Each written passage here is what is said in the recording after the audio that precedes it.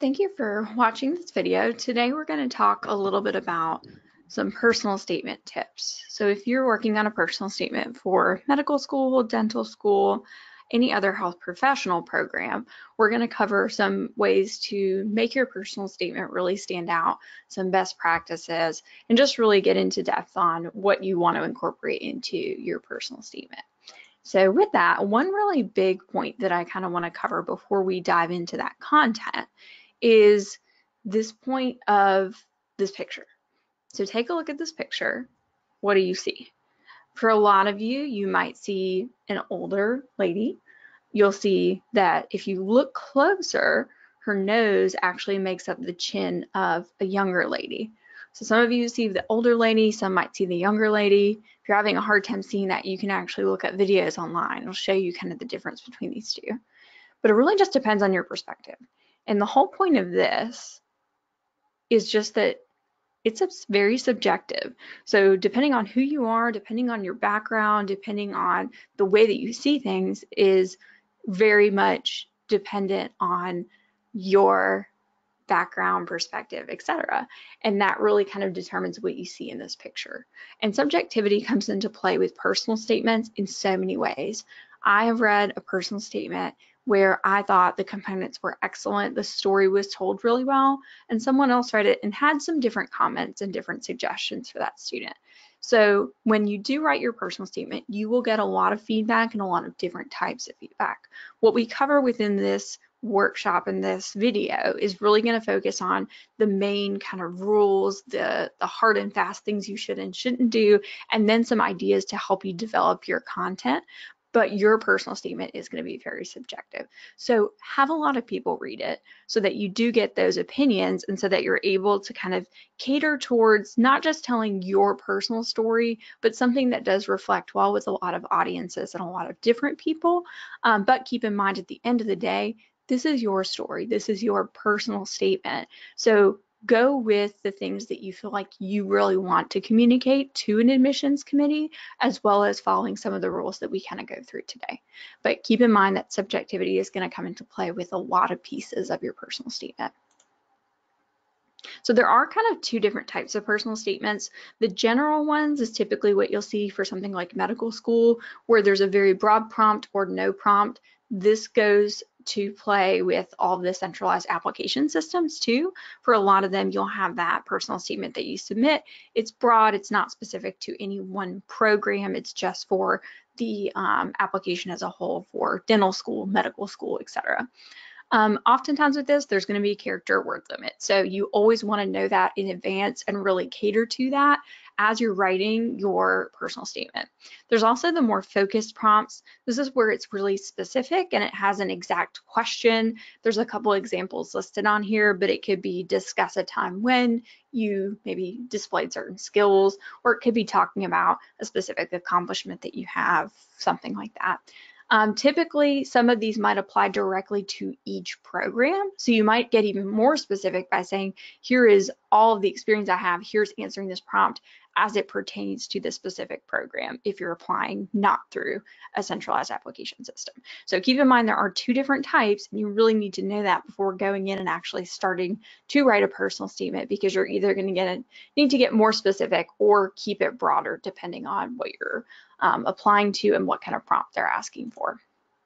So what we're going to go through actually reflects 5 Elements of Good Writing by Richard Walker, and there's actually a really good PDF that you can find online if you Google that covers some of these in more depth as well, but it's really just talking about how do I become a good writer, and we're going to talk about this specifically in the context of the personal statement. So we'll break down each one of these elements, and essentially what it is purpose is really just looking at why are you writing this?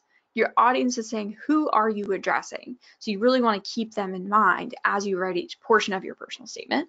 Clarity is, are you being specific? Are you being concise? Are you showing the clear and kind of perfect picture of what you're trying to communicate?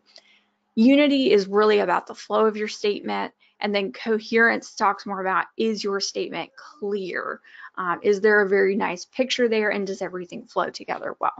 So some of these overlap in some ways. I would say a lot of them have some specific points within them, but we'll get into depth on each one. So purpose, let's begin there. So why is a personal statement a part of the admissions process? So essentially there's a couple points for it. One of them is that this is the opportunity for you to really showcase your written communication skills. And for a lot of programs, that is something that they want to hear about. It's really your chance to sell yourself. So keep that in mind. Like, you are selling who you are as an applicant. You are building off of the other pieces of your application and saying, here's who I am and here's why I am unique. So you're saying, here's what sets me apart. Here is why you should choose me over other applicants. So it's a really personal thing, and that's why it's called the personal statement. It conveys, here's where I've come from, here's where I want to go. Here are reflections on different things that have occurred in my life and how that contributes to you as an admissions person and the perspective that you have of me. So it's a really neat part of your statement. Keep it really personal. That word, I think people miss out on that a lot. But the purpose of this is to show that human side of your application. So keep that in mind as you're writing that personal statement. If you're not sure about your purpose, think about a couple of things. First off, just reflect on like some questions such as like, when and why did you actually become interested in this field? Why do you want to be a PA? Why do you want to be an OT? Think about what you've learned about the field and how you've learned that and how that's contributed to the purpose that you now have. And then think about your career goals, because that plays into your purpose, why you're writing this personal statement, and that will help you to come up with some more specific things to incorporate to really showcase, here is the purpose that I have. And we'll talk about how to kind of synthesize this into your statement really clearly and well in a little while. If you're not sure if your purpose is clearly stated in your statement, ask someone who doesn't know you really well to read it and tell you what they think the purpose of it is and what your purpose is. So if you're unsure if your purpose is clear, try to give it to someone else. Sometimes that outside perspective can help, especially if you say, hey, can you look at this and tell me what you feel like the purpose of this statement is and what you feel like the purpose of the person writing it is. So purpose is a big piece, but again, you need to know who you're writing this to. So you are writing this to an admissions person, right? So they are evaluating, should we accept you for medical school? Should we accept you for PT school? Whatever it is. And so admissions officers have a lot of things to say about personal statements that they read because they read so many. And these are just a couple of quotes that I thought were really good and reflected, I think, what the audience is really wanting to hear. So this person is an associate dean of Cornell's Medical College. So I thought this was really interesting. And basically what he's saying here is that they're looking for something different. They hear a lot of the same things. I do too. I read a lot of personal statements, and I hear a lot of the same things like, I do like science. I do like to help people. And not that those aren't good points, but sometimes those are really vague points. And they're not very original when you use broad statements like that.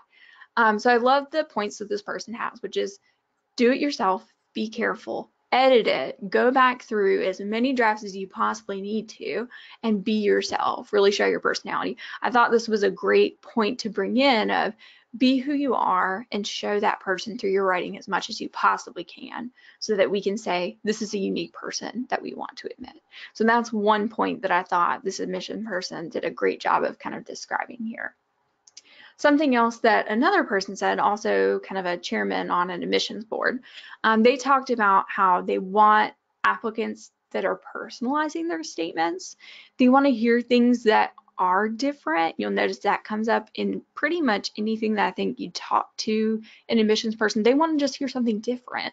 And they're looking for, a specific type of medical student, a future physician. So they want to hear traits and things reflected in that statement that show them that this person's going to be a good fit for the field. Then this person ends with, what have they done that shows they can relate to people and that they've already done that in an effective fashion. So that's one point to definitely bring up, is talk about things that you've done in the past and then how that translates to the medical field or how that translates to dental school, whatever it is that you're applying to. Make it relatable, but use past experience to really paint that picture for an admissions person. So that's another thing that they're definitely looking for, is that uniqueness. So when you're kind of checking, does this match my audience? Is what I'm writing, is my personal statement reflective of my audience? Think about some of these questions, like what is unique about your life story? What makes you stand out? And think about the fact that, you're already putting in a lot of other parts of this application. If you're doing it for medical school applications, there's so many other essays or other things that you're putting in there. So think about what makes you unique that you haven't already written about, or that you can build off of some of the other portions of your application. Think about things that would just help them to know you better and help them to understand you better. It could be challenges you faced, it could be people in your life, it could be specific events. But what is going to help them to understand and give them more context to know who you are as a person and as it pertains to dental school, OT school, etc. And then what is the most compelling reasons that you can give to be considered for admission? What is the thing about you that is that convincing argument to say, I am an excellent applicant and I'm going to make it in medical school. And I'm not just going to make it, but I'm going to be a great physician one day. So show that confidence, show here's why you should admit me. And then reread your statement. But try to think about it from this perspective. Think about some of those quotes. Think about if you're an admissions person and you didn't have any context other than this piece of paper, is all of this information relevant? Is there anything you're missing? Does this reflect an applicant that you feel like would be successful in that program and that would be someone that you would want to be your physician or be your occupational therapist? So reread your statement if you've already written it, and if you haven't quite yet, think about the things from an admissions officer's perspective and try to incorporate those relevant things into your statement. Clarity is another big piece. So how do we make things clear? So this is where I do want to give you a couple of do's and don'ts as it pertains to this conversation. So a couple of do's: do answer the question being asked. Be really specific and intentional and use verbiage that says, I am clearly answering this question. If the prompt includes 3 separate things, like maybe it says, tell us about your educational, professional, and this other type of background, maybe personal background, make sure you clearly say, here is my educational background. Make sure maybe you put that word in there as you introduce stories about your educational background. Maybe you say, my educational background has been filled with XYZ experiences, and then you go into detail on those. But be really clear about that. If there is a specific prompt, you need to clearly address it. Tell a story. Give an example, be specific. Now, let me give a quick disclaimer to this tell a story piece. I've read a lot of personal statements that are great and they tell good stories, but sometimes those stories are not relevant to the audience. So keep in mind that if you tell a story, tell an intentional story. Don't just tell me a story about how you had to face this challenge and it was really difficult. Make that relate to me as an admissions person for medical school. Why was this challenge important to developing who you are? Why did this challenge make you someone who's a good fit for medical school or for being a physician? Give examples, be specific. Those two are hand in hand. You can always give broad statements. You can say things like, I am very interested in helping people, or I'm a great communicator. Those are super broad statements, which means they apply to a lot of different applicants. So you could say that, and so could 500 other people in their application. So instead of doing that, what I would encourage you to think about is, how can I give an example of myself as a good communicator? It could be a 2 or 3 sentence example of, there was a time where in my part-time job at XYZ organization, I learned about good communication by doing these specific things. So give that example rather than just communicating a broad statement that doesn't really give them anything unique and different, and it doesn't stand out as much in their minds. So give those specific examples. Choose strong nouns and verbs. So I would definitely encourage you, use some really strong nouns and verbs, because this can really help to make your statement stand out. It can help to paint a clearer picture for the admissions person. If you're having a hard time with this, we have a really good list of verbs in our career guide on our website, which is just career.uga.edu. There's a whole list in there. It's actually for resumes, but I find that students will use it a lot of times, and it's very helpful for other pieces of writing like a personal statement. So think about what are ways I can use the stronger nouns, the stronger verbs to paint a clearer picture. And then also give appropriate, meaningful context. You do not have to give context for every single thing that you write about, and it does not need to take a paragraph to do that. What this means is maybe you give one simple sentence to introduce the student organization that you're about to talk about that had such a big impact on here. So that could be, I was a part of the executive board for UGA Miracle in this semester, and I learned these things from it. And then you go from there and give a more specific example. But that's one simple sentence of context. We know where you're headed. We know what you're doing. We know that you're a part of this organization, and you're about to tell us more about that. Don't feel like you need to give 3 sentences of context. I read that a lot where people give kind of introductory words or give too much context that's not really necessary. Just give enough that the reader knows where they're headed next. A couple of things to not do. Don't speak in cliches or generalities. We already kind of covered the general piece. Don't give those broad statements, give the specific ones, but please avoid cliches. I've read so many statements that have cliches, and it's just not impactful. It's much better to replace the cliche with the point that you're trying to communicate, but in a more personal story or in a more personal example. So how can you communicate what that cliche you feel like that says about you, but how can you incorporate something that is much more personal and meaningful to you? So skip the cliche, replace it with something that's more personal to you in your life, and that's going to speak more to who you are. Don't overwrite, don't fill with fluff. That goes right into the using warm-up words and phrases. Just try to cut as much as possible. Really try to stay focused on what is the core meaning of this sentence, paragraph, or the entire personal statement, and anything that doesn't match with that needs to be cut out. I mean, really boil it down to what am I trying to say here? How can I say that as quickly as possible? Because you don't have that much space to fill it with fluff. So if you like to give description, if you like to use a lot of adjectives, that's okay if it's helping paint a clear picture for us, but you only have so many words to do that. So don't use 3 adjectives, pick one meaningful one and go from there and try to be concise as you possibly can. And then avoid repeating other parts of your application. This is really tricky, especially for medical or dental school, because you are writing so much about like work and activities. One of the best things you can do is if you've already written your work and activity section, take that, look at it and say, okay, what do I want to talk about? What is something that's very personal, speaks to my story, speaks to me being a good applicant that is not in this work and activity section already? Now, there might be some things that you build off of the work and activity section. So I've had students that had one work or one activities thing they were putting in there, and they were like, I'm not going to tell the same story, but it is this experience that is a really big part of my personal statement. That's fine, but don't let that verbiage, don't let the writing be the same between your work and activity section and your personal statement. It should reflect 2 different things.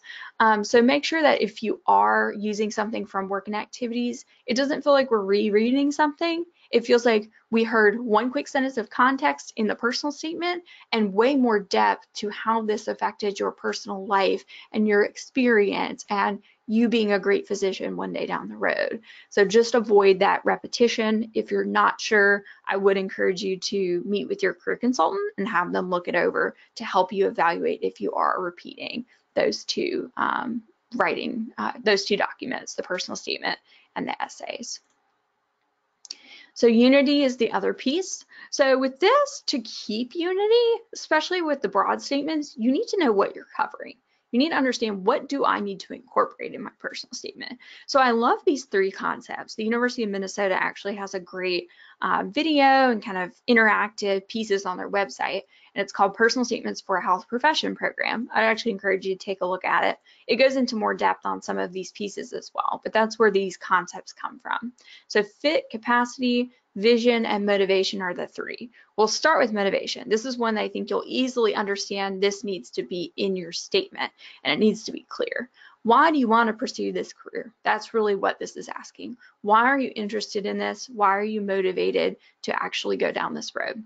This usually incorporates both your initial aspiration, so that might be when was that aha moment, or what was the series of events that led you to realize this is what I want to do and this is what I'm passionate about. From there, you want to make sure you say, here is how I confirmed this motivation. Oftentimes that initial aspiration happens at a young age, so don't spend all of your time on that, because honestly, you're not showing that, hey, I have a really mature understanding and I understand how this field works. I have prepared, I've done shadowing, and I really know kind of all the different avenues that I could go in this field. And I've kind of developed a more mature understanding and motivation for that. So don't spend all your time on the initial piece. Make sure you go into the ongoing preparation. Motivation is a huge piece. Don't forget to include that concept in your personal statement. Fit, capacity, how do you know this is the right fit for you? Oftentimes this looks at your values and qualities and characteristics that you bring to the table. Be honest in the way that you assess these, and then talk about how they match the profession. I have a lot of students who do a great job with this by giving an example of a personal characteristic or quality, and then they talk about shadowing and how they saw a doctor or a PT or a PA actually use that characteristic or quality in their work. And that shows a great match and a great fit for the profession. The second piece to this is more about capacity. So how do we know that you have what it takes to be successful as a nurse, as a doctor, etc.? And so basically, this is just looking at your strengths, weaknesses, challenges. It puts them in this context that tells me you will be able to succeed in this field. So it's almost building off of the fit piece and saying, not only am I a good fit, but I also will be successful in this. And again, examples help to really showcase that. Vision. So how do you want to impact the profession? This is the moving forward. This is the goals. What are things that you want to do to make a difference? This can be broad. I've had students that just say, overall, in the profession, I want to do this.